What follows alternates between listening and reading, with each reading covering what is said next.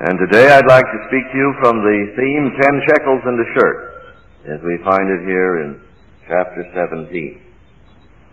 Judges chapter 17. I'll read the chapter and then I will read a portion also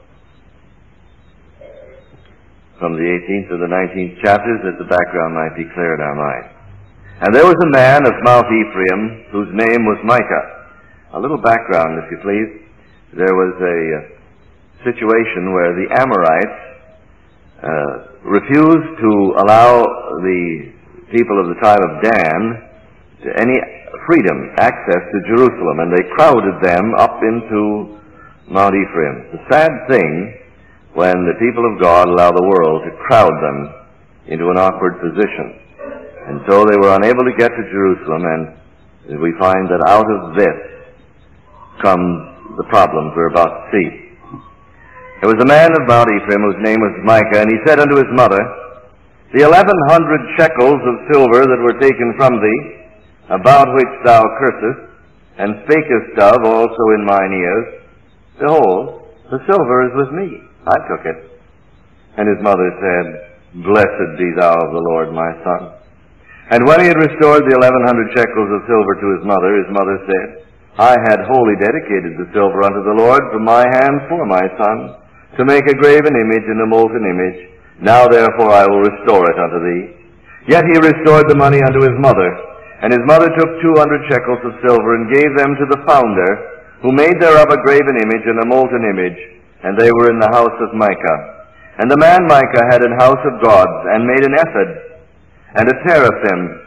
This is incidentally the images that Rachel brought, you remember. The images is literally the word. And he consecrated one of his sons who became his priest. In those days there was no king in Israel, but every man did that which was right in his own eyes. And there was a young man out of Bethlehem, Judah, of the family of Judah, who was a Levite, and he sojourned there. And the man departed out of the city from Bethlehem, Judah, to sojourn where he could find a place. And he came to Mount Ephraim, to the house of Micah, as he journeyed. And Micah said unto him, Whence comest thou? And he said unto him, I am a Levite of Bethlehem, Judah, and I go to sojourn where I may find a place. And Micah said unto him, Dwell with me, and be unto me a father and a priest, and I will give thee 10 shekels of silver by the year, and a suit of apparel, and thy victuals. So the Levite went in, and the Levite was content to dwell with the man, and the young man was unto him as one of his sons. And Micah consecrated the Levite, and the young man became his priest, and was in the house of Micah. Then said Micah, Now I know that the Lord will do me good, seeing I have a Levite to my priest. In those days there was no king in Israel, and in those days the tribe of the Danites taught them an inheritance to dwell in, for unto that day all their inheritance had not fallen unto them among the tribes of Israel. And the children of Dan sent of their family 5 men from their coasts, men of valor, from Zorah and from Eshtaol, to spy out the land and to search it. And they said unto them, Go search the land. Who, when they came to Mount Ephraim, to the house of Micah, they lodged there. When they were by the house of Micah, they knew the voice of the young man the Levite. And they turned in thither, and said unto him, Who brought thee hither? And what makest thou in this place? And what hast thou here? And he said unto them, Thus and thus dealeth Micah with me, and hath hired me, and I am his priest.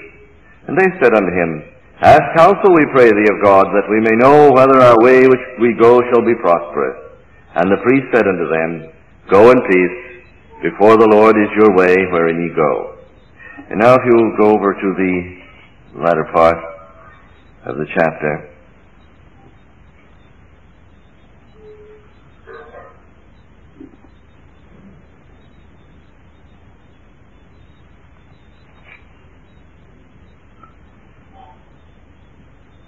Verse 14, Then answered the 5 men that went to spy out the country of Laish, and said unto their brethren, Do ye know that there is in these houses an ephod, and teraphim, and a graven image, and a molten image?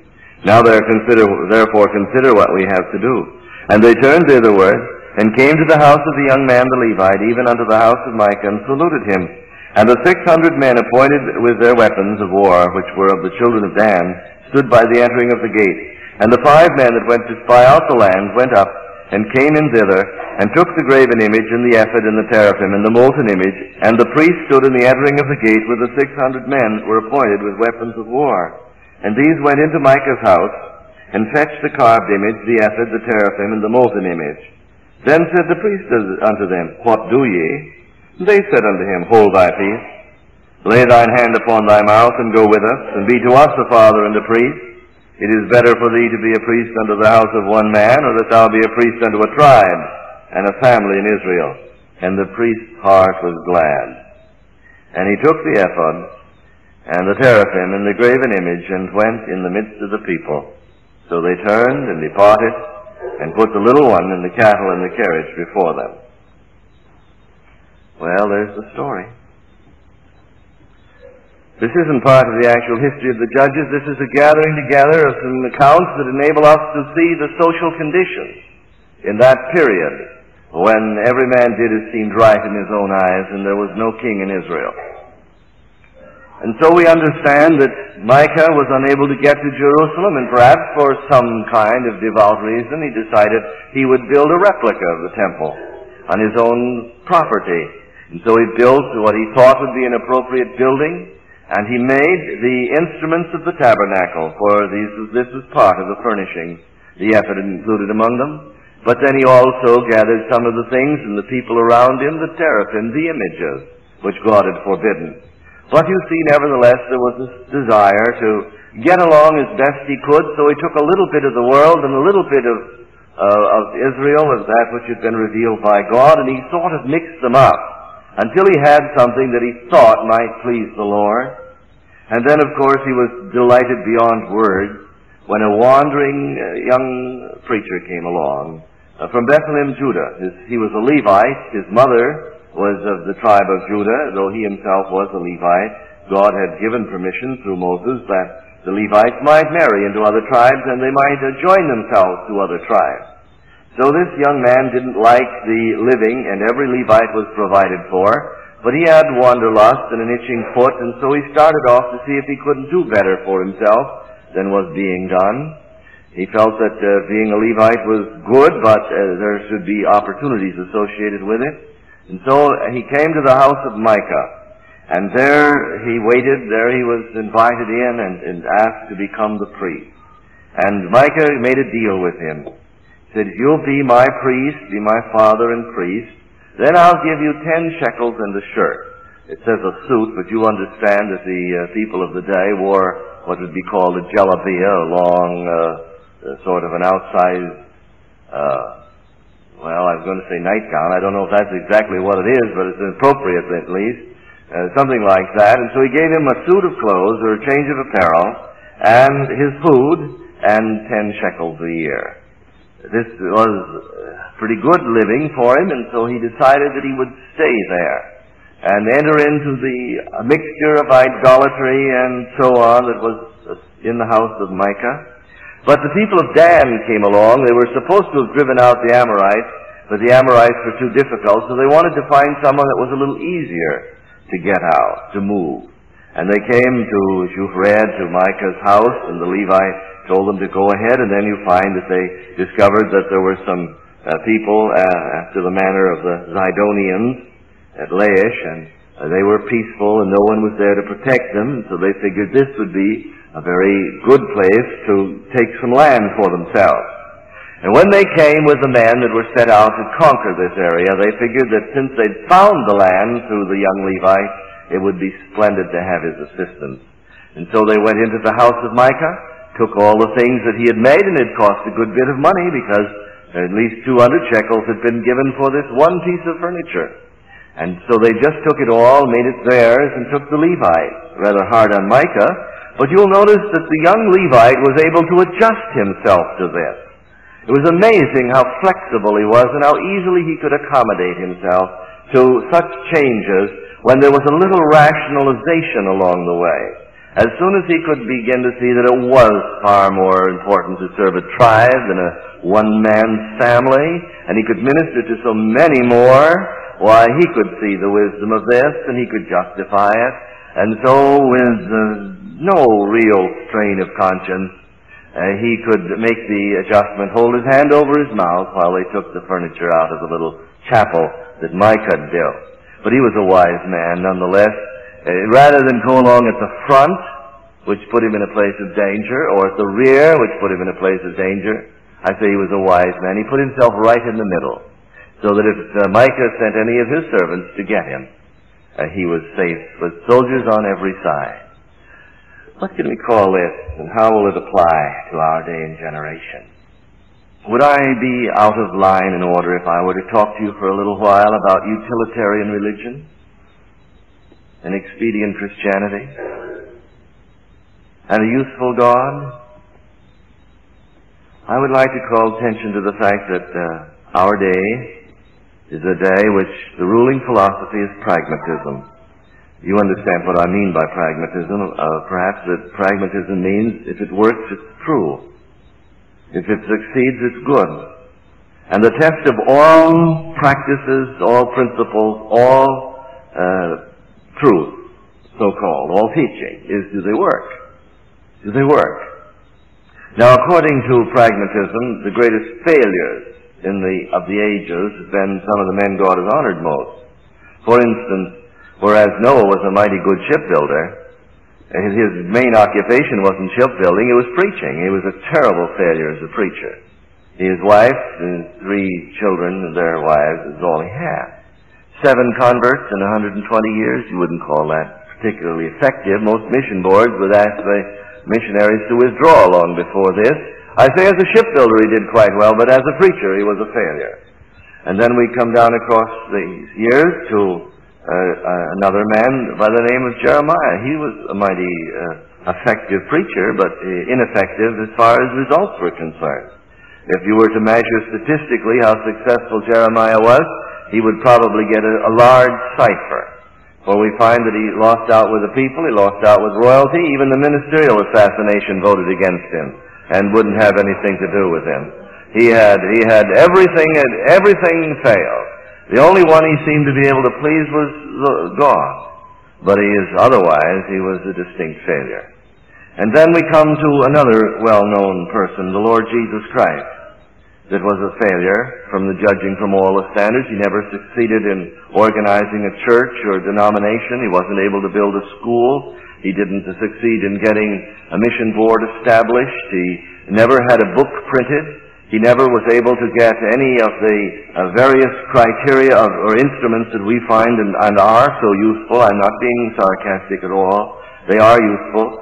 And our Lord preached for 3 years, healed thousands of people, fed thousands of people, and yet when it was all over, there were 120 or 500 to whom he could reveal himself after his resurrection. And the day that he was taken, one man said, if all the others forsake you, I'm willing to die for you. And he looked at this one and said, Peter, you don't know your own heart. You're going to deny me 3 times before the cock crows this morning. And so all men forsook him and fled. And by every standard of our generation or any generation, our Lord was a signal failure. The question comes then to this: what is the standard of success? And by what are we going to judge our lives and our ministry?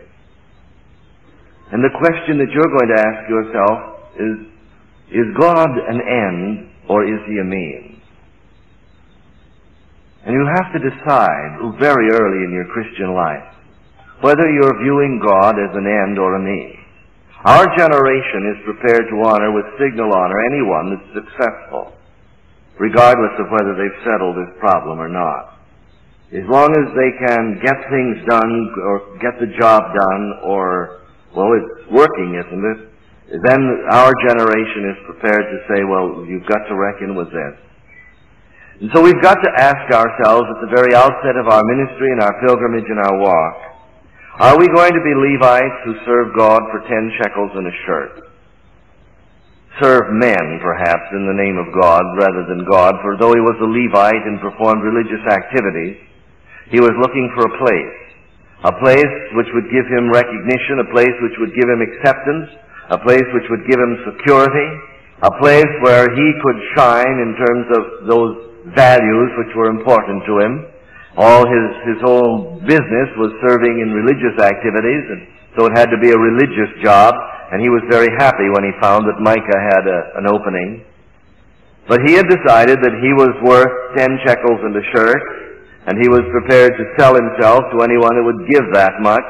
Somebody came along and gave more, he'd sell himself to them. But he'd put a value upon himself, and he figured then that his religious service and his activities was just a means to an end, and by the same token, God was a means to an end. Now, in order to understand the implications of that in the 20th century, we've got to go back 150 years, 100 years at least, to a conflict that attacked Christianity just after the great revivals in America with Finney, the Spirit of God having been marvelously outpoured upon certain portions of our country. There came an open attack on our faith in Europe under the higher critics. Darwin had postulated his theory of evolution. Certain philosophers had adapted it to their philosophies, and theologians had applied it to the Scripture. And so about 1850 you could mark the opening of a frontal attack upon the Word of God. Satan had always been insidiously attacking it, but now it was open season on the book. Open season on the church, and Voltaire could declare that he would live to see the Bible become a relic and just have its place only in museums, that it would be utterly destroyed by the arguments that he was so forcefully presenting against it. Well, what was the effect of this? The philosophy of the day became humanism. And you can define humanism this way. Humanism is a philosophical statement that declares the end of all being is the happiness of man. The reason for existence is man's happiness. Now, according to humanism, salvation is simply a matter of getting all the happiness you can out of life. If you're influenced by someone like Nietzsche, who says that the only true satisfaction in life is power, and that the power is its own justification, and that after all the world is a jungle, and it is therefore up to the man who would be happy to become powerful and become powerful by any means he can use, or it is only in this position of ascendancy, or as we saw last night in the worship of Moloch, that one can be happy. And this would produce in due course a Hitler, who would take the philosophy of Nietzsche as his working operating principles and guide, and would say of his people that we are destined to rule the world, and therefore any means we can use to achieve this is our salvation. Somebody else turns around and says, well, no, the end of being is happiness, but happiness doesn't come from authority over people. Happiness comes from sensual experience. And so you would have the type of existentialism that characterizes France today, that's given rise to beatnikism in America and to the gross sensuality of our country.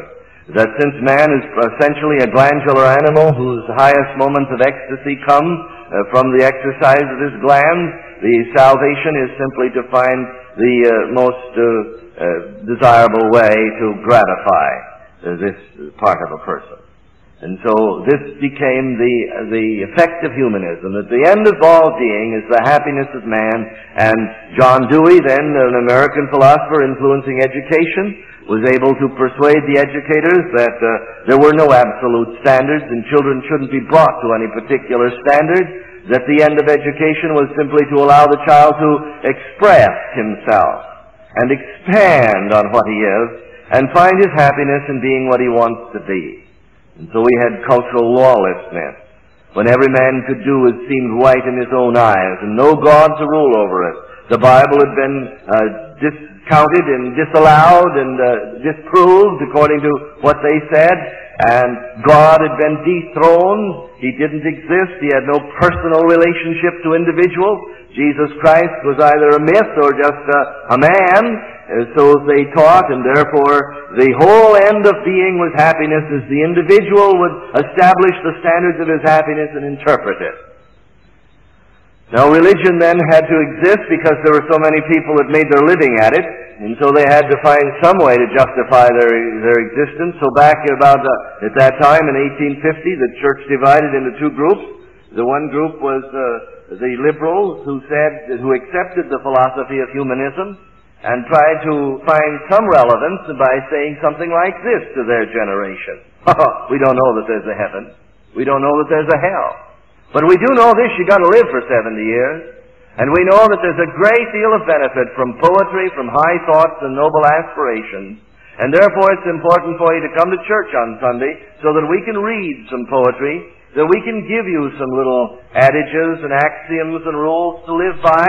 And we can't say anything about what's going to happen when you die, but we'll tell you this. If you'll come every week and pay and help and stay with us, we'll put springs on your wagon and your trip will be more comfortable.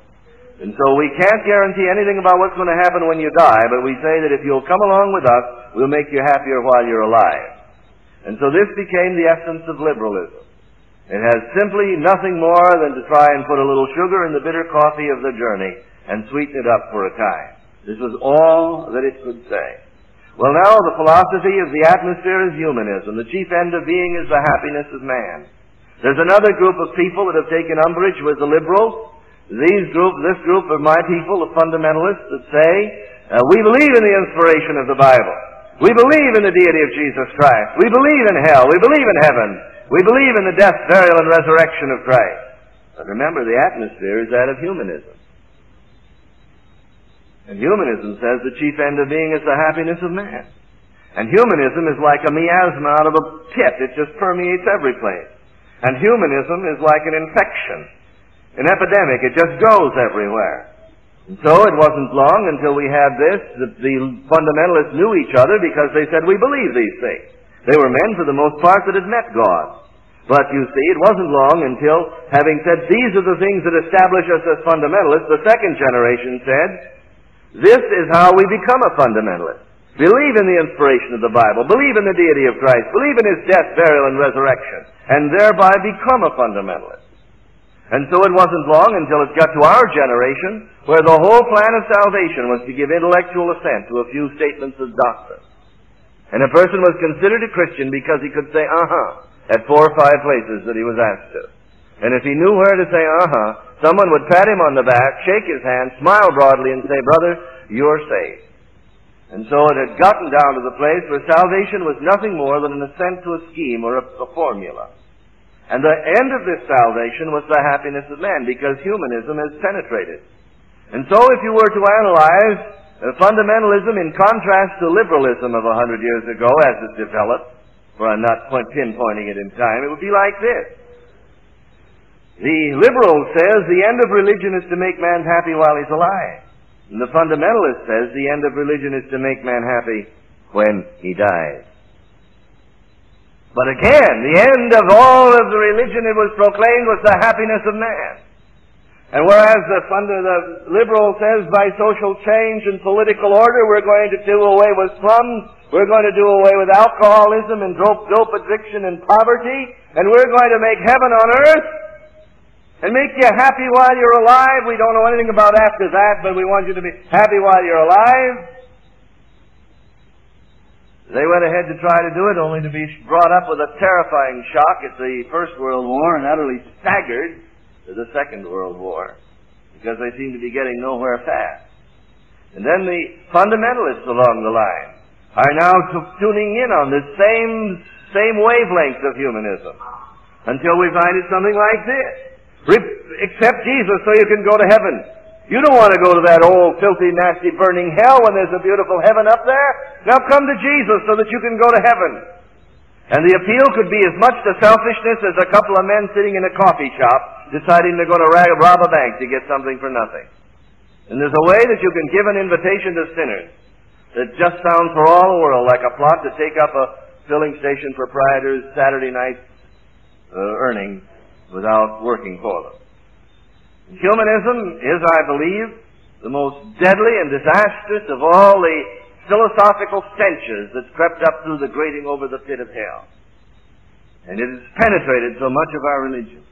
And it is in utter and total contrast with Christianity. And unfortunately, it's seldom seen. And here we find Micah wants to have a little chapel, and he wants to have a priest, and he wants to have prayer, and he wants to have devotion, because I know the Lord will do me good. And this is selfishness. And this is sin. And the Levite comes along and falls right in with it. because he wants a plate. He wants 10 shekels and a shirt and his food. And so, in order that he can have what he wants and Micah can have what they want, they sell out God for 10 shekels and a shirt. And this is the betrayal of the ages.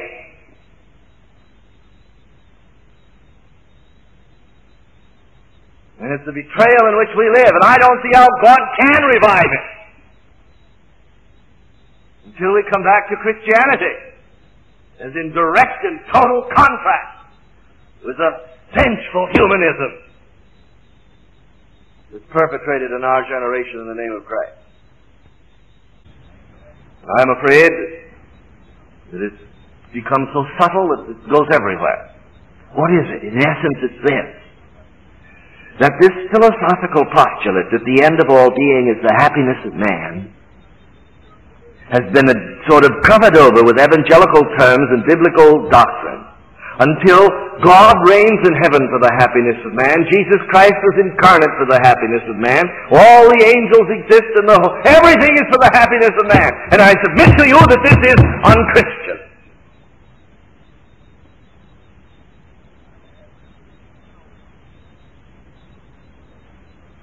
Isn't man happy? Didn't God intend to make man happy? But as a byproduct and not a prime product. What is, it was that good man that's so admired by the fuzzy thinkers of our day out there in Africa, dear Dr. Schweitzer, bless his heart. He's a brilliant man, a philosopher, a doctor, musician, composer, undoubtedly a brilliant man. But Dr. Schweitzer is no more Christian than this rose. And he would call it a personal insult if he were to say he was a Christian. But he doesn't see Christ as having any relevance to his philosophy or life. And Dr. Schweitzer is a humanist.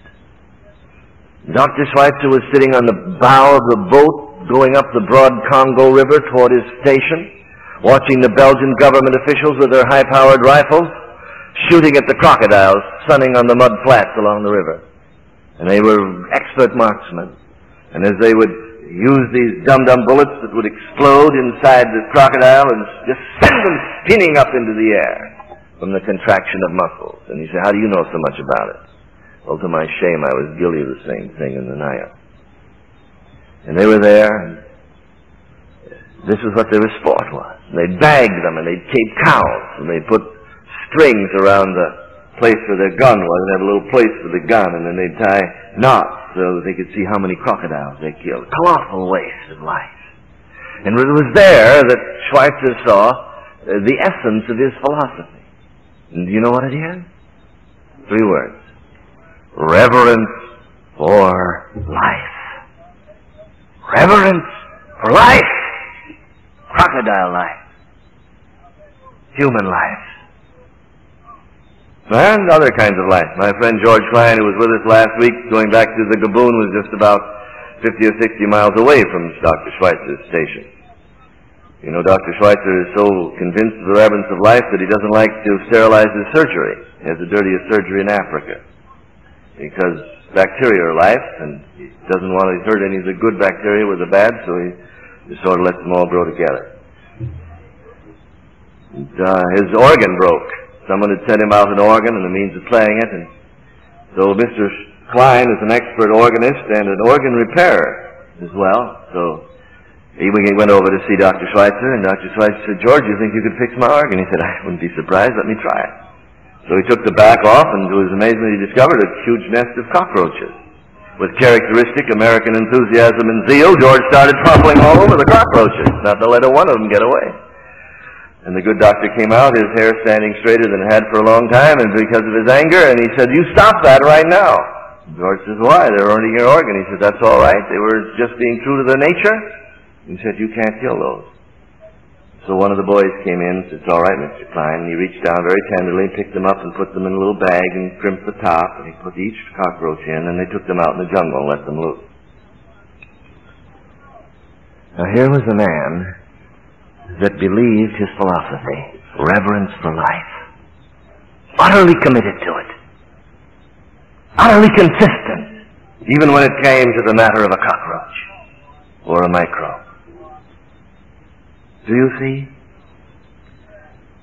This is humanism. This is consistency. Now I ask you, what is the philosophy of missions? What is the philosophy of evangelism? What is the philosophy of a Christian? If you'll ask me why I went to Africa, I'll tell you I went primarily to improve on the justice of God. I didn't think it was right for anybody to go to hell without a chance to be saved. And so I went to give poor sinners a chance to go to heaven. Now, I hadn't put it in so many words, but if you'll analyze what I've just told you, do you know what it is? It's humanism. That I was simply using the provisions of Jesus Christ as a means to improve upon human conditions of suffering and misery. And when I got to Africa, I discovered that they weren't poor, ignorant little heathen running around in the woods looking for someone to tell them how to go to heaven. That they were monsters of iniquity, that were living in utter and total defiance of far more knowledge of God than I ever dreamed they had. They deserved hell because they utterly refused to walk in the light of their conscience and the light of the law written upon their heart and the testimony of nature and the truth they knew. And when I found that out, I assure you, I was so angry with God that one occasion in prayer I told him that it was a mighty little thing he'd done, sending me out there to reach these people that were waiting to be told how to go to heaven. When I got there, I found out they knew about heaven, didn't want to go there. And that they were loved their sin and wanted to stay in it. I went out there motivated by humanism. I'd seen pictures of lepers, I'd seen pictures of ulcers, I'd seen pictures of native funerals, and I didn't want my fellow human beings to suffer in hell eternally after such a miserable existence on earth. But it was there in Africa that God began to tear through the overlay of this humanism. And it was that day in my bedroom with the door locked that I wrestled with God. For here I was coming to grips with the fact that the people that I thought were ignorant and wanted to know how to go to heaven and were saying, someone come and teach us, actually didn't want to take time to talk with me or anybody else. They had no interest in the Bible and no interest in Christ, and they loved their sin and wanted to continue in it. And I was to the place at that time where I felt the whole thing was a sham and a mockery, and I'd been sold a bill of goods. And I wanted to come home. And there alone in my bedroom, as I faced God honestly with what my heart felt, it seemed to me I heard him say, yes, will not the judge of all the earth do right? The heathen are lost. And they're going to go to hell, not because they haven't heard the gospel. They're going to go to hell because they are sinners who love their sin. And because they deserve hell. But I didn't send you out there for them. I didn't send you out there for their sake. And I heard as clearly as I've ever heard, though it wasn't with physical voice, but it was the echo of truth of the ages finding its way into an open heart. I heard God say to my heart that day something like this: I didn't send you to Africa for the sake of the heathen. I sent you to Africa for my sake. They deserved hell, but I love them. And I endured the agonies of hell for them. I didn't send you out there for them. I sent you out there for me. Do I not deserve the reward of my suffering? Don't I deserve those for whom I died? And it reversed it all and changed it all and righted it all. And I wasn't any longer working for Micah and 10 shekels in a jar, but I was serving the living God. I was there not for the sake of the heathen. I was there for the Savior that had endured the agonies of hell for the heathen, who didn't deserve it. But he deserved them, because he died for them. Do you see? Let me epitomize, let me summarize. Christianity says the end of all being is the glory of God. Humanism says the end of all being is the happiness of man. And one was born in hell, the deification of man. And the other was born in heaven, the glorification of God. And one is Levi serving Micah, and the other is a heart that's unworthy serving the living God because of the highest honor in the universe. What about you? Why did you repent? I'd like to see some people repent on biblical terms again. George Whitefield knew it. He stood on Boston Common speaking to 20,000 people, and he said, "Listen, sinners, you're monsters. Monsters of iniquity, and deserve hell. And the worst of your crimes is that, criminals though you've been, you haven't had the good grace to see it." He said, "If you will not weep for your sins and your crimes against the holy God, George Whitefield will weep for you." That man would put his head back, and he would sob like a baby. Why? Because they were in danger of hell? No. But because they were monsters of iniquity that didn't even see their sin or care about their crime. Do you see the difference? Do you see the difference? The difference is here's somebody trembling because he's going to be hurt in hell. And he has no sense of the enormity of his guilt, and no sense of the enormity of his crime, and no sense of his insult against deity. He's only trembling because his skin is about to be singed. He's afraid. And I submit to you that whereas fear is this good office work in preparing us for grace, it's no place to stop. The Holy Ghost doesn't stop there. And that's the reason why no one can savingly receive Christ until they've repented. And no one can repent until they've been convicted. And conviction is the work of the Holy Ghost that helps a sinner to see that he is a criminal before God and deserves all of God's wrath. And if God were to send him to the lowest corner of a devil's hell forever and 10 eternities, that he deserved it all and 100-fold more. Because he's seen his crimes. He's not been convinced he's caught, but he has seen his crime. And this is the difference between 20th century preaching and the preaching of John Wesley. Wesley was a preacher of righteousness that exalted the holiness of God. And when he would stand there with the 2 to 3 hour sermons that he was accustomed to deliver in the open air, and he would exalt the holiness of God and the law of God and the righteousness of God and the justice of God and the wisdom of his requirements and the justice of his wrath and his anger, and then he would turn to sinners and tell them of the enormity of their crimes and their open rebellion and the treason and their anarchy. The power of God would so descend upon the company that on one occasion it is reliably reported that when the people dispersed, there were 1,800 people lying on the ground, utterly unconscious, because they'd had a revelation of the holiness of God, and in the light of that, they'd seen the enormity of their sin. And God had so penetrated their minds and hearts that they had fallen to the ground. It wasn't only in Wesley's day. It was also in America. New Haven, Connecticut, Yale. A man by the name of John Wesley Redfield had continuous ministry for 3 years in and around New Haven, culminating in the great meetings in the Yale Bowl, the first of the Yale Bowls back in the 18th century. And the policemen were accustomed during those days, if they saw someone lying on the ground, to go up and smell his breath. Because if he had alcohol in his breath, they'd lock him up. But if he didn't, he had Redfield's disease. And all you needed to do if anyone had Redfield's disease was just take him into a quiet place and leave them till they came to. Because if they were drunkards, they did stop drinking. And if they were cruel, they stopped being cruel. And if they were immoral, they gave up their immorality. If they were thieves, they returned what they had.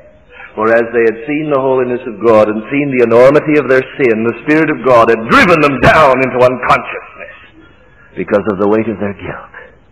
And somehow in this overspreading of the power of God, sinners repented of their sin and came savingly to Christ. But there was a difference. It wasn't trying to convince good man that he was in trouble with a bad God, but that it was to convince bad men that they deserved the wrath and anger of a good God. And the consequence was repentance that led to faith and led to life. Dear friends, there's only one reason One reason for a sinner to repent, and that's because Jesus Christ deserves the worship and the adoration and the love and the obedience of his heart. Not because he'll go to heaven. If the only reason you repented, dear friend, was to keep out of hell, all you are is just a Levite serving for 10 shekels and a shirt. That's all. You're trying to serve God because he'll do you good. But a repentant heart is a heart that has seen something of the enormity of the crime of playing God and denying the just and righteous God the worship and obedience that he deserves. Why should a sinner repent? Because God deserves the obedience and love that he has refused to give him. Not so that he'll go to heaven. The only reason he repents is so that he'll go to heaven. It's nothing but trying to make a deal or a bargain with God. Why should a sinner give up all his sins? Why should he be challenged to do it? Why should he make restitution when he's coming to Christ? Because God deserves the obedience that he demands. I have talked with people that have no assurance of sins forgiven. They want to feel saved before they're willing to commit themselves to Christ. But I believe that the only ones whom God actually witnesses by his Spirit are born of him are the people, whether they say it or not, that come to Jesus Christ and say something like this: Lord Jesus, I'm going to obey you and love you and serve you and do what you want me to do as long as I live, even if I go to hell at the end of the road, simply because you are worthy to be loved and obeyed and served, and I'm not trying to make a deal with you. Do you see the difference? Do you see the difference between being a Levite serving for 10 shekels in a shirt, or a Micah building a chapel because God will do you good, and someone that repents for the glory of God? Why should a person come to the cross? Why should a person embrace death with Christ? Why should a person be willing to go in identification down to the cross and into the tomb and up again? I'll tell you why. Because it's the only way that God can get glory out of a human being. If you say it's because you'll get joy or peace or blessing or success or fame, then it's nothing but a Levite serving for 10 shekels in a shirt.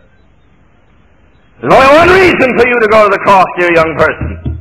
And that's because until you come to the place of union with Christ in death, you are defrauding the Son of God of the glory that he could get out of your life.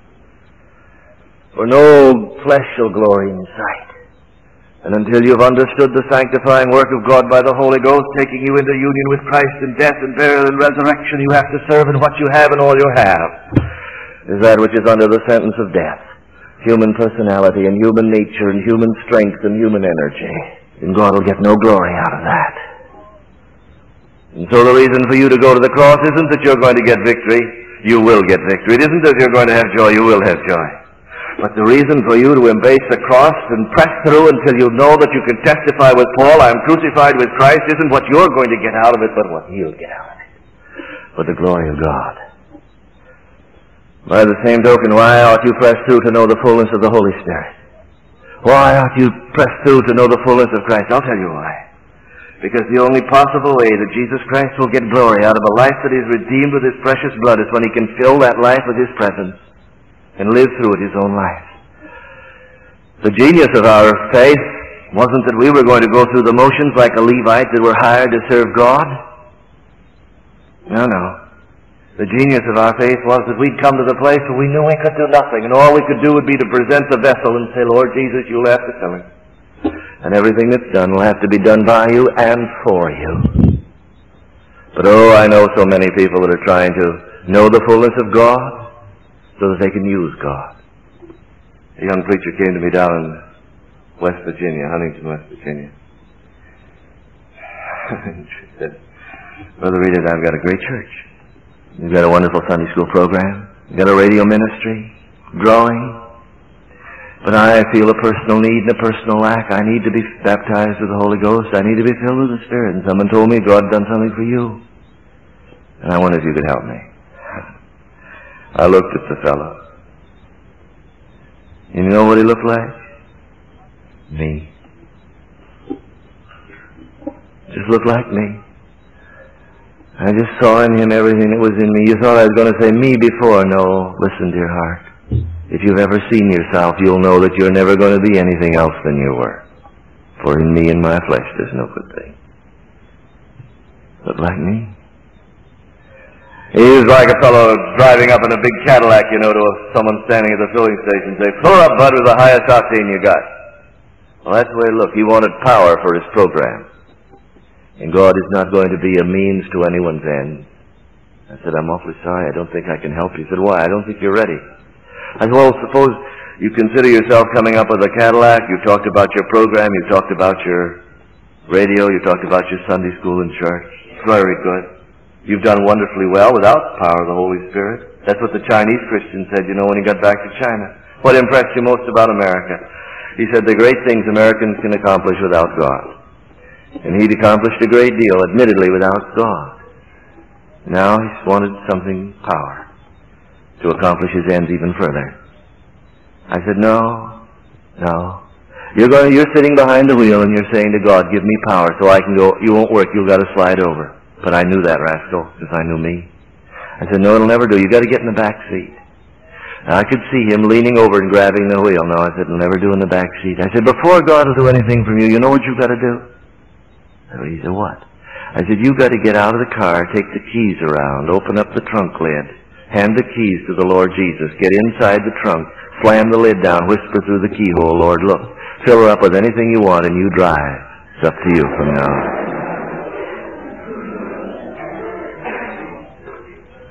And that's why so many people, you know, do not enter into the fullness of Christ. Because they want to become a Levite with 10 shekels in a shirt. They've been serving Micah, but they think if they had the power of the Holy Ghost, they could serve the tribe of Dan. It'll never work. Never work. There's only one reason for God needing you, and that's to bring you to the place where, in repentance, you've been pardoned for His glory, and in victory, you've been brought to the place of death that He might reign, and in His fullness, Jesus Christ is able to live and walk in you. And your attitude is the attitude of the Lord Himself, who said, "I can do nothing of myself. I can't speak of myself. I don't make plans for myself. My only reason for being is the glory of God in Jesus Christ." If I were to say to you, "Come to be saved so you can go to heaven. Come to the cross so that you can have joy and victory. Come to the fullness of the Spirit so that you can be satisfied," I'd be falling into the trap of humanism. I'm going to say to you, dear friend, if you're out here without Christ, you come to Jesus Christ and serve Him as long as you live, whether you go to hell at the end of the way, because He's worthy. I say to you, Christian friend, you come to the cross and join Him in union in death and enter into all the meaning of death to self in order that He can have glory.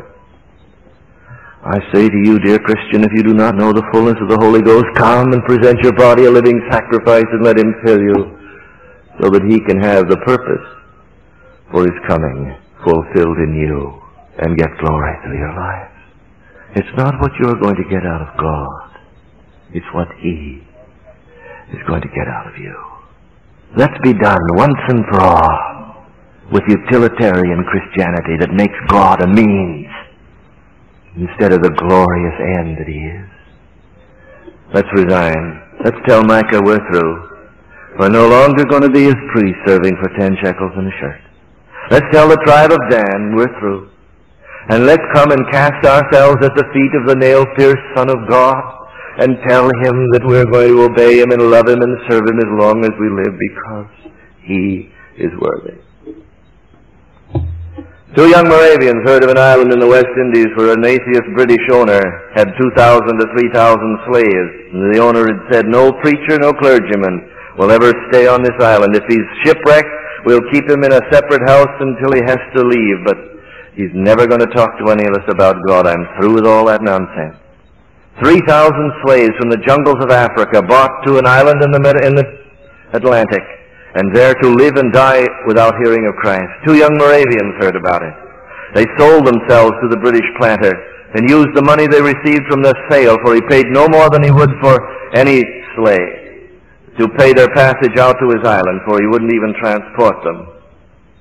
And as the ship left the river at Hamburg, left its pier in the river at Hamburg, and was going out into the North Sea, carried with the tide, The Moravians had come from Herrnhut to see these two lads off in the early 20s, never to return again, for this wasn't a 4-year term. They'd sold themselves into lifetime slavery, simply that as slaves they could be as Christians, for these others were. The families were there weeping, for they knew they'd never see them again. And they wondered why they were going and questioned the wisdom of it.